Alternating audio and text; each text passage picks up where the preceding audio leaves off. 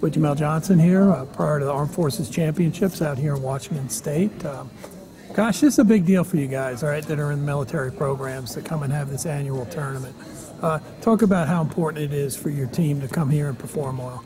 I mean, it means everything. Obviously, what comes with the military is just a bunch of pride, and to come together and compete against each other, it means a lot for everybody, and everybody wants to win and show that your service branch is the best. Now, you've been in a couple of service branches, right? You were in the Army, and now you're in the Marines, right? Yeah. So you hear it from both sides, right? I mean, yeah. It's no different when you're in the Army or in the Marines. The teams are into it. Yeah, it's no different serving for the Army, now serving for the Marine Corps. Like, the intensity carries over in all branches. Like, it means everything. That's why it's an Olympic qualifier. You know, and the competition here is high. I mean, majority of the national team is military, for Greco at least. So, I mean, that just says a lot. Now, you've won this tournament, right? Yes. Both styles? No, just only freestyle. I'm yet to win in Greco. And you want to win in Greco? Yes. Now, you're in Greco this year, right? Yes, yes. Okay, so what's it going to take for you to come out here individually as the champion, meaning, you know, you win all three matches? I really just need to come out here and wrestle. You know, with the weight of the tournament, sometimes you got to let it go and just enjoy the fight, enjoy the competition, and just enjoy another match, you know, and a chance to show your character, show what the Marine Corps has, and that's what I have to do this time. So let's talk a little bit about the Marine team. I mean, when you're in the Army, those teams won as individual as teams. The Marines are getting closer and closer, it seems, in the last couple of years. Yes. I mean, is there some excitement about possibility that maybe this long Army streak might get broken soon? Yeah, I mean, it's always excited. Like, everybody wants to knock the guy off the top of the ladder, and, you know, I think we're the guys to do it. Now, could it be Greco? Could it be freestyle? Could it be both? I mean, believe, is this team capable of that? Me personally, I believe it could be Greco and freestyle.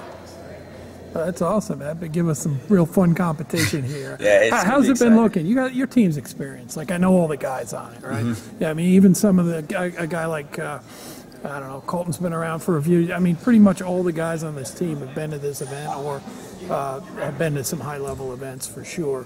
You think that experience will be a factor coming in? Oh, that experience definitely carries over 100%. I mean, this tournament is just as big as a ranking series. Like, you know, that's the type of, you know, competition and, like, you know, weight that this tournament carries. And like I said before, like, that's why it's an Olympic qualifier.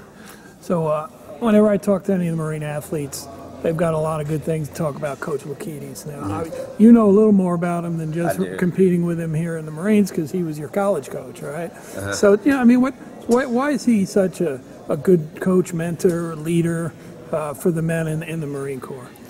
For me, I mean, he's really good at, you know, individually coaching everyone. I mean, some coaches, you have like a blanket type of technique and, you know, whatnot, but like he's really good at, like, you know, teaching people their type of style, building on their style, and also mentoring them the way they are, because nobody's the same. Everybody has different tics and quirks or whatever, and he's good at, you know, being able to personally communicate with each of them.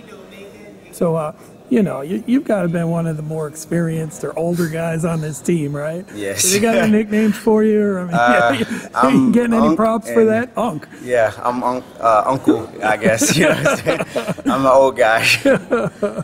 But, I mean, you've had really good years the last couple seasons. You know, I mean, is it that your experience is making a difference, or is it just, I mean, you must feel young and healthy to be able to beat some of these young guys. I definitely feel good. I mean, just getting back with Ketis and, like I said, like individually working on myself along with my teammates, I think that was the biggest, you know, the biggest change for me, and that's what I kind of needed. I needed more work. When I was at the Army, I was real young, you know, I just got to that level, you know, and I kind of dissipated because I needed more individual coaching.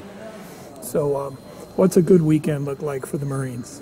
I mean, safety brief on Friday, and then most guys, like, they hang out together, go on, like, beach runs, or they'll go to the gym, play video games, stuff like that.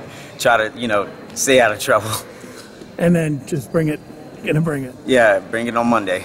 All right, congratulations on, A, your successes recently, and B, on, you know, coming here and showing America what you got. Okay. Congratulations. Good deal. Bye. Thank you.